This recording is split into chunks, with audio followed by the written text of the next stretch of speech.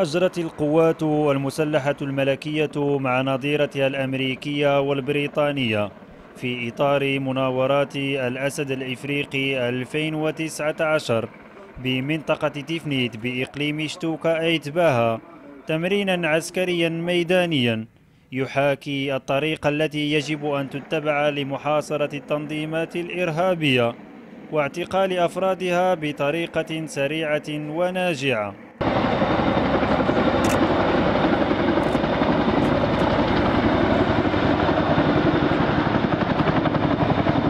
Today we saw armed forces from the United States, the United Kingdom, and the Moroccan Special Operations Forces as they worked through many of the exercises that they trained on for the past 2 weeks.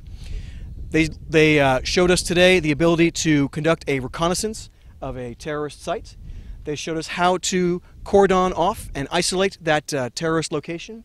They showed us how they learned combined sniper operations. And then finally, they showed us how to do a helicopter insertion into a secure location where they could support the operation. Then we saw a unit from the Moroccan Armed Forces conduct an insertion into a terrorist building in which they showed their ability to do close quarters combat inside the building. That means learning how to fight in narrow hallways, learning how to enter rooms where they can make sure that they are safe and they make sure that they eliminate their terrorist enemies.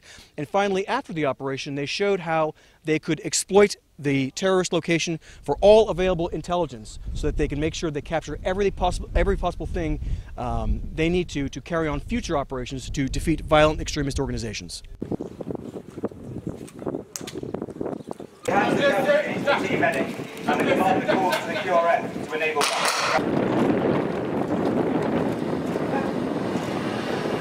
We've enjoyed some spectacular hospitality here in Tifnit and some great training opportunities, and all our training has been geared towards preparing for today's final exercise, which is about demonstrating interoperability and shared lessons in countering violent extremist organisations in the region. Various skills have been taught and practiced.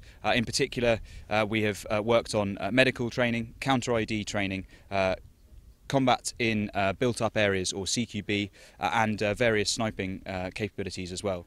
And all of that, as I said earlier, was put to the test in today's exercise as a demonstration of our interoperability.